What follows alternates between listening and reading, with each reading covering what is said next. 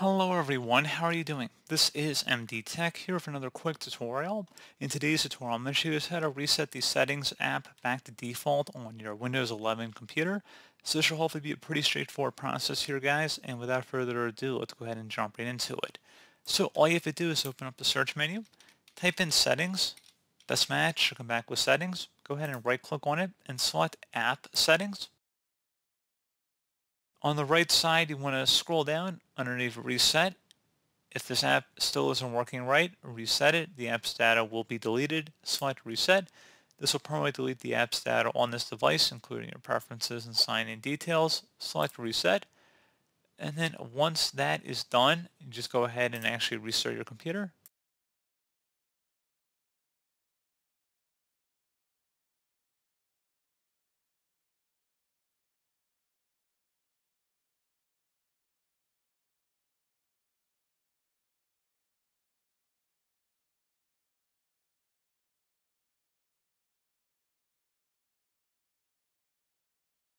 So now that we're back in Windows, if we open up settings, we should be good to go. So pretty straightforward process. Do hope I was able to help you out, and I do look forward to catching you all in the next tutorial. Goodbye.